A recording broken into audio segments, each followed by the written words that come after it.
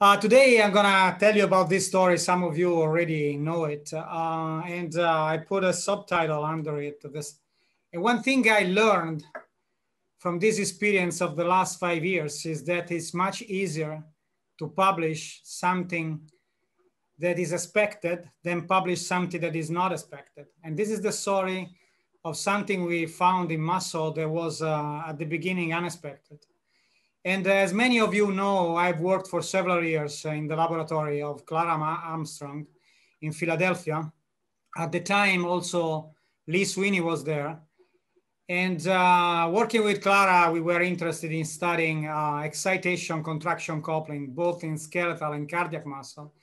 And studying EC coupling, obviously, I became a fan of the sarcotubular system. So I was working on sarcotubular system back in those years, and I'm still doing that. And the sarcotubular system is a complex system of membranes that is wrapped around the myofibrils and is composed of intracellular membranes, the one you see in blue, which accumulates calcium, which is needed to activate muscle contraction, and transverse tubules, which here are in yellow, which are invagination of the surface membrane, which carries the action potential into the fiber to activate calcium release. But when we talk about calcium homeostasis in muscle, it's a kind of a complex mechanism that is not just EC coupling. Yes, EC coupling is important to activate muscle contraction, and when there is depolarization of the transverse tubule, we have calcium release from ryanodine receptors, which is activated by voltage sensors in the transverse tubule. But then we have to muscle to relax, calcium is removed by Serca pumps and goes back into the sarcoplasmic reticulum. Then there is a small amount of calcium. We know it goes into the mitochondria, to the mitochondria calcium reporter. And we have heard also from Paul about the permeability transition pore. And the entry to the MCU is probably important to activate aerobic ATP production. But when muscle is continuously stimulated, what happens is that some calcium is also extruded from the cells in the extracellular space. And when we stimulate the muscle for a long time, probably what happens is that the sarcoplasmic reticulum undergoes an SR depletion. So the level of calcium inside the sarcoplasmic reticulum is a little lower, and this is a mechanism that probably contributes to muscle fatigue.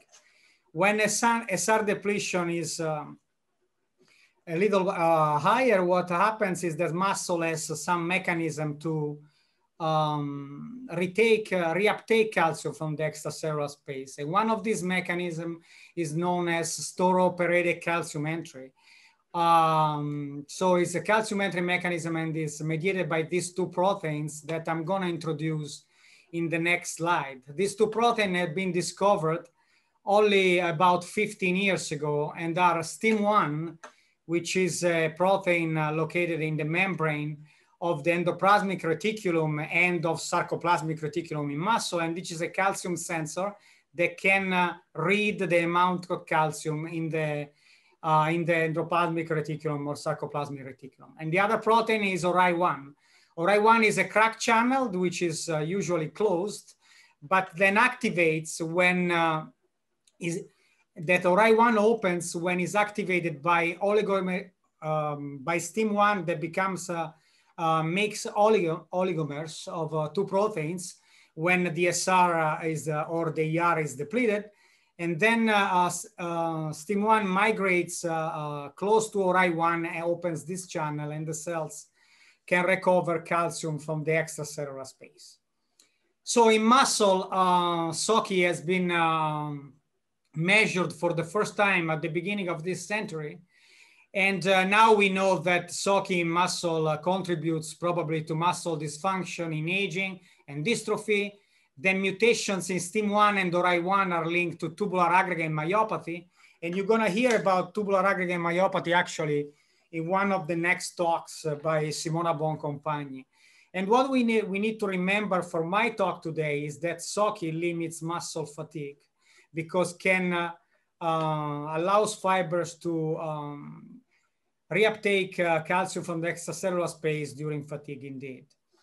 So since in muscle, SOCI seems to be activated quite fast, it has been suggested for several years that SOCI must occur at the same junction that mediate excitation contraction coupling, meaning the triads. And this was proposed without any experiment being really made. But when people was writing in papers that SOCI would take place in triads, I was not very convinced of this. And why? I was not very convinced because working, as I told you, in the laboratory of Clara Armstrong for several years, one thing I learned is that triads are a structure in which there are many proteins involved in easy coupling. The main one being the RINOD receptor, which has a very large cytoplasmic domain, which is also visible in the EM. Here you see the triad in which the transverse tubule is longitudinal this way. And you see all these little densities in the junctional gap between the SR and the transverse tubules, and also down here. These are RINOD receptor, and RINOD receptor make very ordered arrays, and they touch each other corner by corner. And beside the RINOD receptor, there are also several other proteins involved in the mechanism, that makes this junctional gap very crowded. And now people, they were telling me that when SOCI was activated, steam has to fluctuate in the membrane of the sarcoplasmic reticulum and try to recruit Tori channel on the other side. It didn't make much sense to me. And also, one thing that didn't convince me about this hypothesis was the fact that usually in muscle, you know, we have several structures which are kind of specialized in one mechanism. You know, we have the sarcomere, which is devoted to make shortening and contraction and to produce force. We have mitochondria, which are deputed to aerobic ATP production. We have the triad, which is deputed to EC coupling. And my question at the time was, do STIM1 and ORI1 interact really at the triad, the same junction deputed to EC coupling during SOCI? And we started together with Simona Boncompagni and people in my lab to work on a project to try to identify the sites in which STIM1 and ORI1 interacts in muscle. And at the beginning, we didn't have much success, but then Simona, together with Antonio Michelucci in the lab, they decided to do an obvious experiment. So what they did, they fatigued mice on a treadmill. Here you see the mice still during the warm-up on a treadmill, but they do an incremental running protocol from 10 to 25 meters per minute. The length of the protocol was 45 minutes, about 45 minutes. And the goal of the protocol was to fatigue the mice and possibly to activate SOCI in muscle. And then the muscles were excised from these mice, and a series of experiments that you see here listed here were performed. But the first experiment that gave immediately the most striking result was the analysis of muscle of exercised animal by electron microscopy. And now if you look at these images, what you see is that in this area of the sarcoplasmic reticulum in correspondence of the Z line, between the triads, here you see one triad and another triad is on the other side here. You see that in control muscle, the sarcoplasmic reticulum is very convoluted. You see all these vesicles, but after 1 hour of exercise, there was the surprising result. All of a sudden, we have in many points in the fiber, these stacks. At the beginning, we called them stacks of sarcoplasmic reticulum membranes. I wanted you to see them enlarged here and here, which in control muscle were not present, or indeed, probably they were present, but just nobody noticed them because they were small. But after exercise, they were much bigger in size.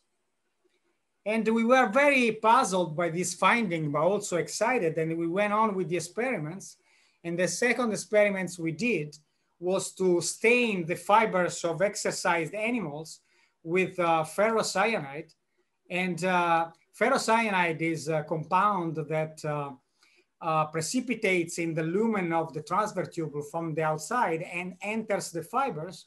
And what we noticed is that in exercised animals, the transverse tubule following exercise elongates from the triad toward the Z-line and goes between the sarcoplasmic reticulum. And also over here, you also see that we have a transverse tubule next to one of those stacks of membranes.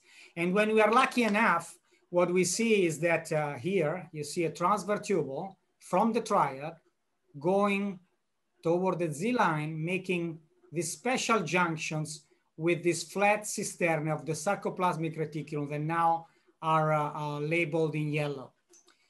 So this was the finding number 2. So we have rearrangement of the sarcoplasmic reticulum, and we have also the elongation of the transverse tubule toward the Z-line during exercise. Then we went on to do some experiment of immunofluorescence, and we stained, here you see stained in red, STIM1, and in green, ORI1, the 2 proteins that are involved in staurooperated calcium entry. And the most obvious thing is that if you look at these images in control muscle, you see that the red staining and the green staining are not together. They are still separated, like if STIM1 and ORI1 are not in the same region of the sarcomere. And here you see the line of fluorescence of the 2 fluorophores, and you see the red and green don't really go well together. But then after 1 hour of exercise, what we have is that a lot of the green and the red are now together, and they give yellow color. And now if you see the traces, the 2 proteins seems that after exercise, the colocalization between STIM1 and ORI1 is much increased. And I wanted to remind you that ORI1 is a protein localized in the transverse tubule. And the most obvious interpretation of this finding is that what happened is that ORI1, which is located in the transverse tubule, moves with the elongation of the transverse tubule at the I band to make colocalization with STIM1, which was already localized at the I band. So we were very excited about these findings, because what we were looking at a reorganization of the transverse tubule and the sarcoplasmic reticulum induced by exercise. And this reorganization would improve the colocalization of the 2 proteins that were involved in staurooperated calcium entry. And we went on to, Simona actually made this cartoon in which what we modeled was the situation before exercise and after exercise. And the possible events leading to formation of this new junction between the sarcoplasmic reticulum and the transverse tubule were 2 fundamental steps. One, the elongation of the transverse tubule toward the Z-line, that here is modeled in white. And then reorganization of the sarcoplasmic reticulum into these flat stacks of cisterne that would get close to this transverse tubule. And now here what you see, the transverse tubule has these green dots, which represents ORI1, and while the little red strands are STIM1. And following exercise, this remodeling allows the interaction, the colocalization between STIM1 and ORI1 and the entry of, we thought this would be the pathway for the entry of calcium from the extracellular space during SOCI. And we sent the paper out for publication, but the reviewers didn't actually share our excitement. And the paper was rejected more than once. By the time we were also working in doing functional experiments. And in the functional experiments, what we did was to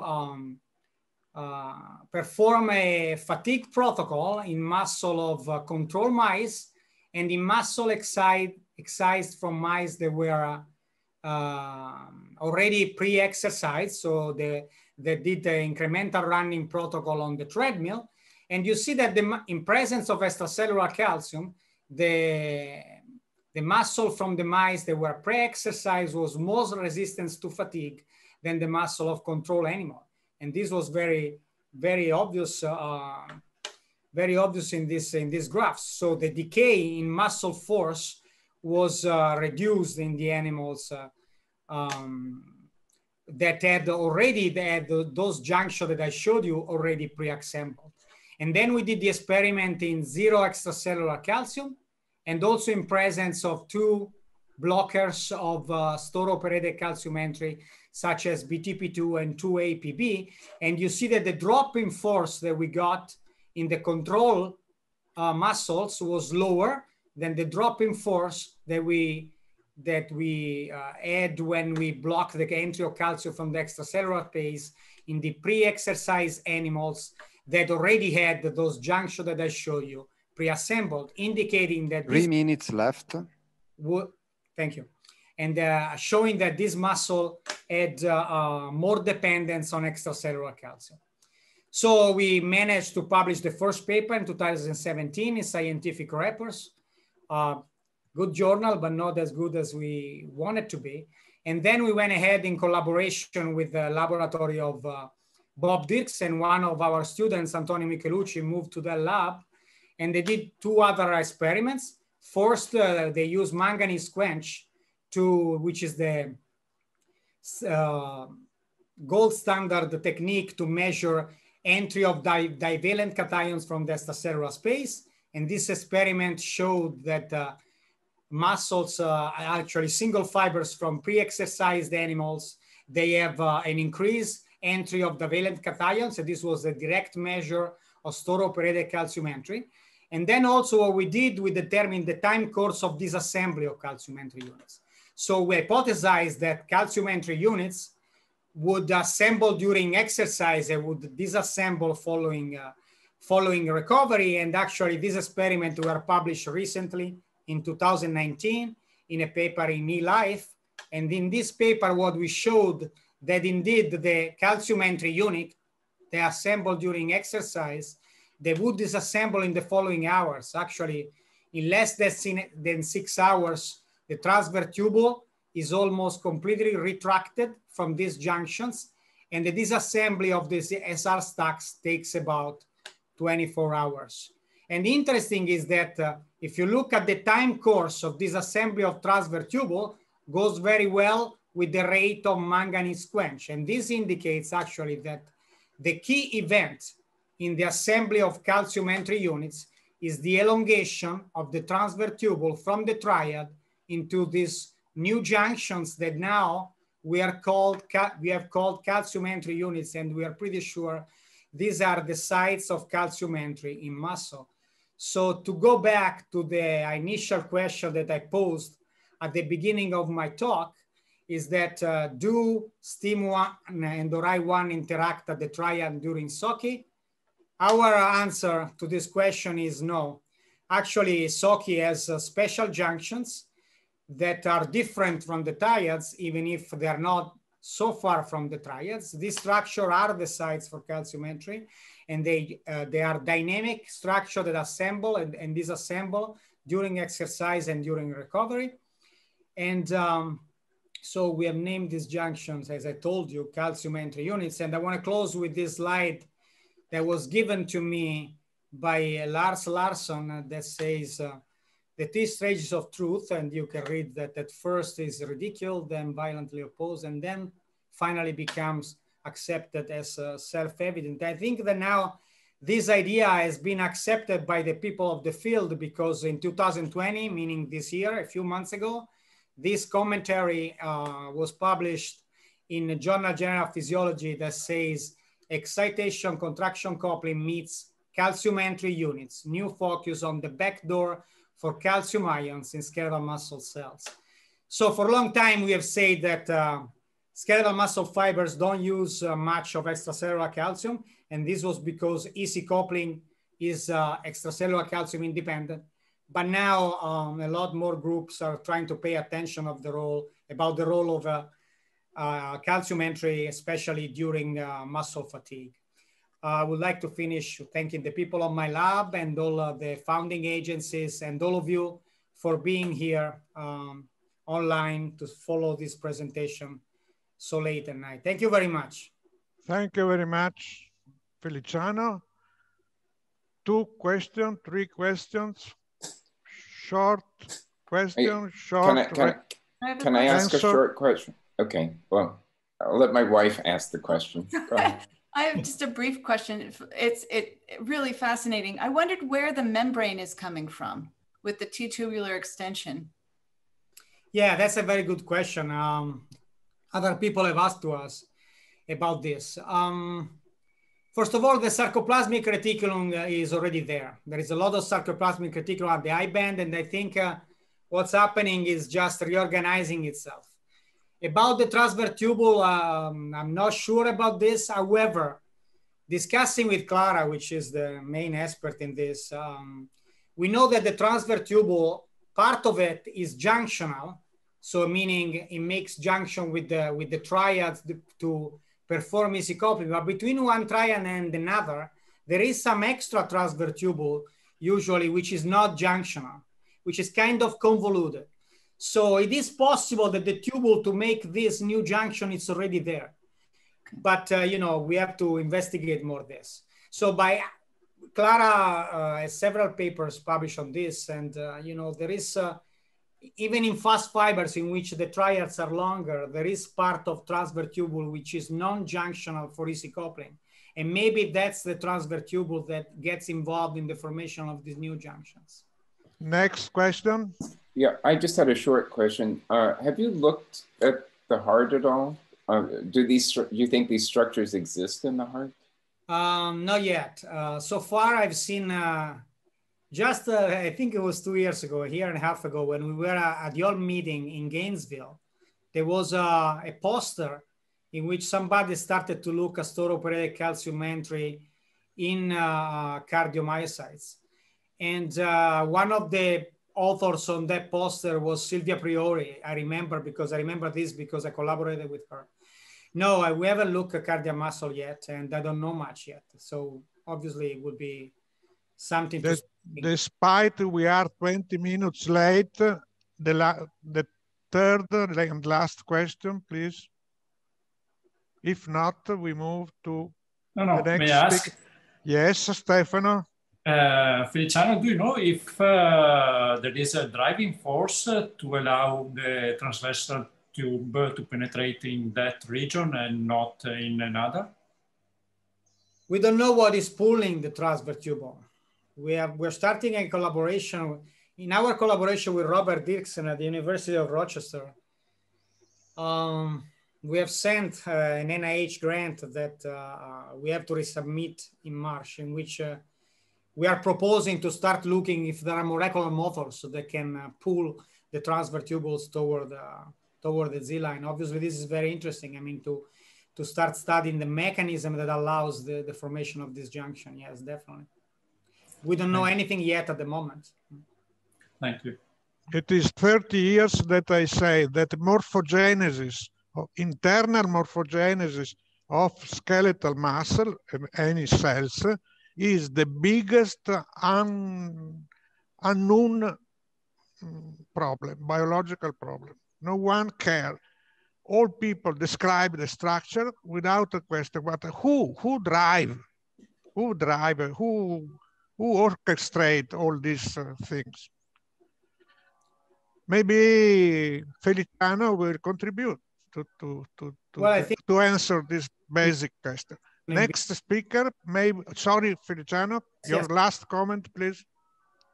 No, I say we have to start looking at the interaction in between the sarcoplasmic reticulum and the internal cytoskeleton